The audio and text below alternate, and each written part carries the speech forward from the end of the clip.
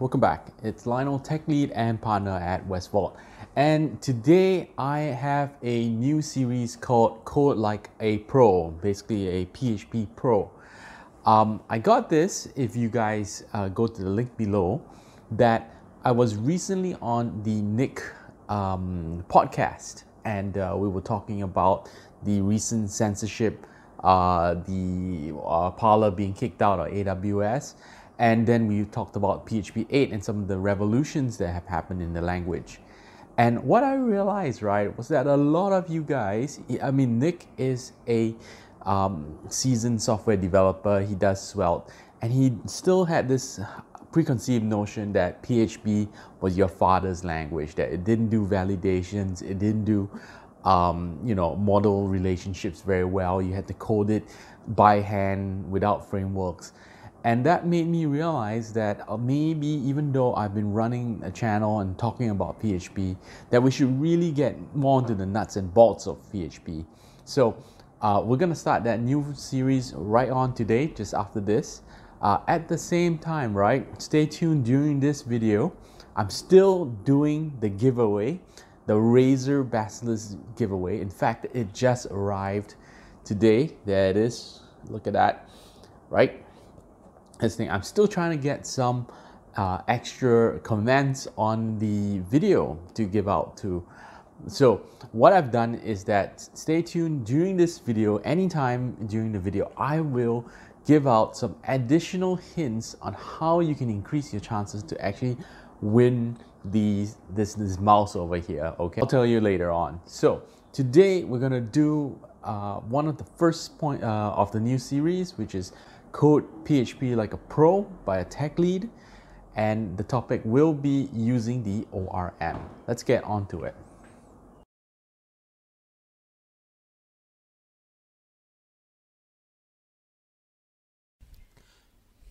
Okay, so here we have a list that I've generated on MySQL using a program called Faker.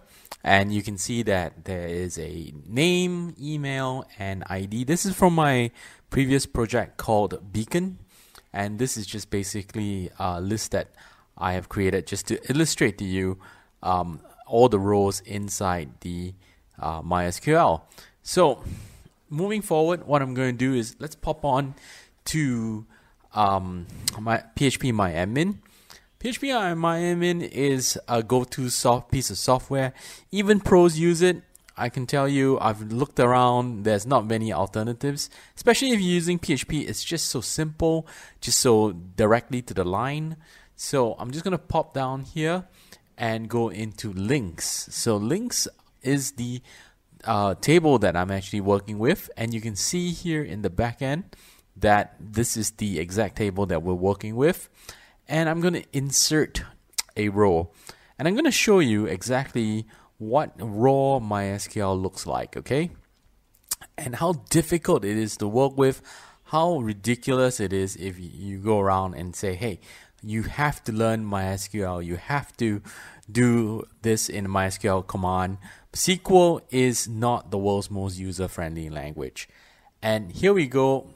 Here's a command that insert into blah blah blah, really long in the command, right? And I'm just gonna illustrate to you what SQL is gonna do. I'm gonna insert it over here. This was what I did previously, my warm-up. This is actually the second time I'm doing this because the first one's actually recording the wrong screen. So take a look at it, right? You've got your columns, you've got your values, you've got them all in strings, you have to set them. And let me show you what happens, right, when you work with this and you insert the wrong number of columns or the wrong type of variable, especially inside this list. So this is the raw SQL in a statement, right? Okay. And we're going to pop over a little bit into the coding of how we're going to actually do this. And I'm going to show you what happens when you insert things wrongly, when you insert things incorrectly, what kind of errors you can see happening over here. So now this is the statement that you just saw. What I'm going to do, right, is just change one of the commas, right? And there you go. SQL actually complains. MySQL says, look, there's a problem there. Let's try removing a column. Okay. So same thing, I just removed the column. There you see, again, it complains not enough columns filled. What if you have null values? What if you forgot to put the value? You'll be spending hours and hours debugging this MySQL statements, right? It's very difficult. What if it's not a string, used instead an integer? Would that be okay? What would happen to MySQL? So there you go again. It makes a complaint. It says that the syntax is wrong. It's spending all this time. So the question you're going to be asking is, why even bother to do this? Why not just handle this on the framework level side? And that's what we're going to do right now, right? I'm going to pop over to my IDE, and I'm going to use the framework system to actually create it in an ORM. So Y2's ORM is called Active Record. Very easily explained. It's an and you can see what happens here is that we create a customer, and then we insert a value into the variable of the customer, and we save it. That is just so simple. Okay. So below you can see the command there, and what I've done here on top, let's command this one out. I've done this previously to generate that faker data, so I'm just going to copy this. Okay, just put it over here. And you can see at the last part, I've just putting a command to check any errors. But essentially, it's creating a new link, adding name, email, user ID, and type. And also going one by one. And the kind like I don't have to insert in strings. I don't have to bother about variables. I am just simply going to key them in here in PHP. You're not even seeing a single line of SQL down here. And I'm going to run this command over here.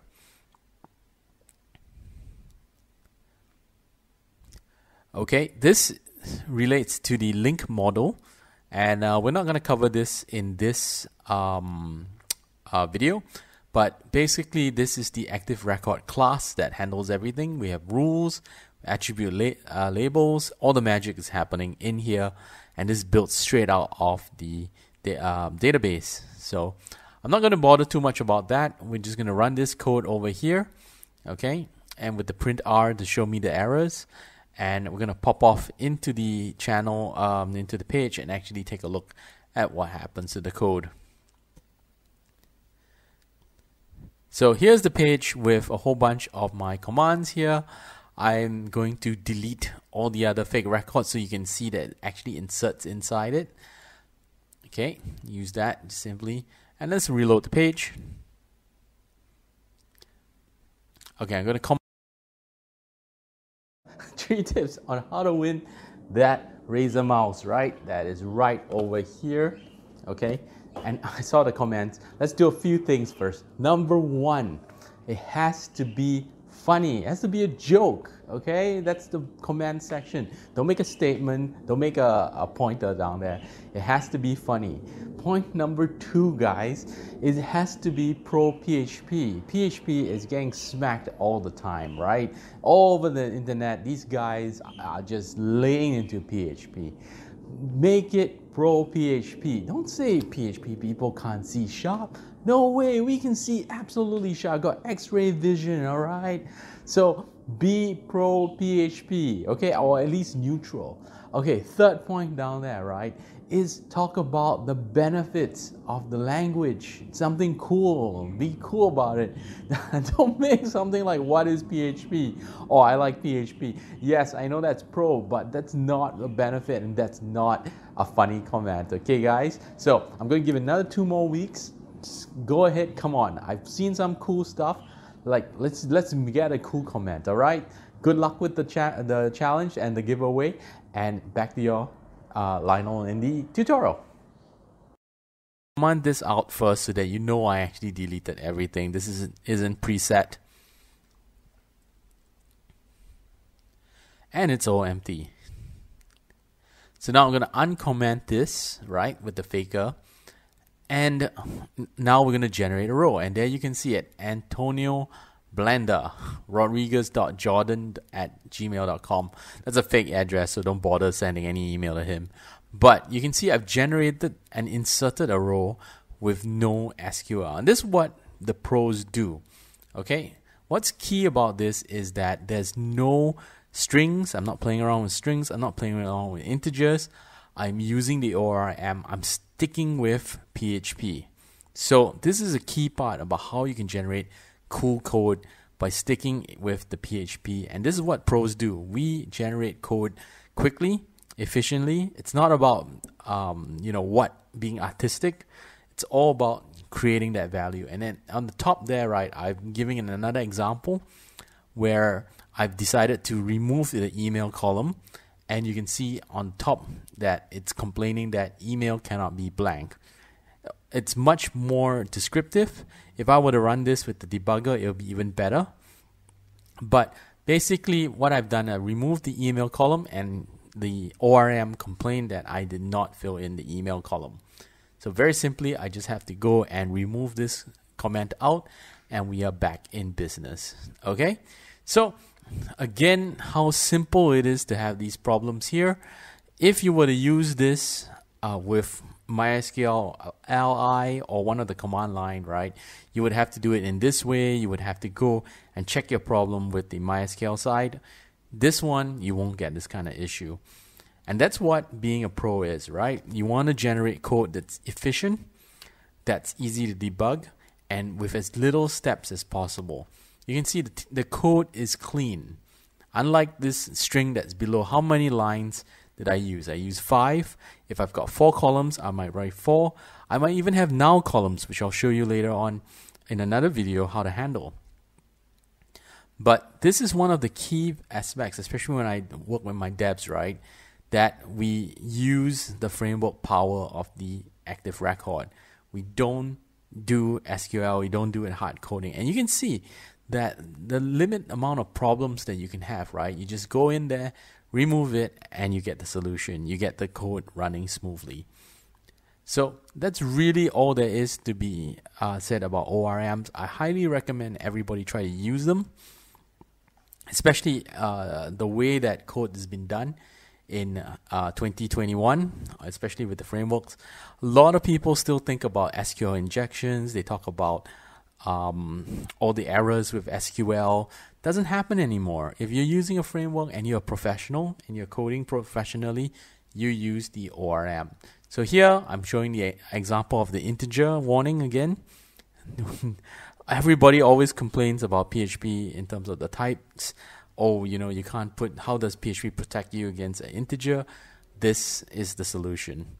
So again, what I would recommend is, now I'll talk a lot about this, about E2, but this is not restricted to E2. In fact, Laravel has exactly the same thing. It's a little bit more artisan called, it's called Eloquent. So let me just go over to Mr. Google here and do the Laravel's ORM. And here it is, Eloquent. Those people don't speak English. Whew. But let's take a look at insert. And as you can see there, right, it's exactly the same. New flight, flight name, flight save. Exactly the same syntax. So this is not just limited to the E2 framework. It actually extends out to other frameworks. And it's very similar. I've looked at a few of them. Mainly I'm specializing in E2 and Laravel, right? And I can tell you that there's exactly the same. Laravel is a little bit more convoluted. Some of the things are a little bit different. You can see the E2 framework is a lot more simplified. They don't really try to be very fancy about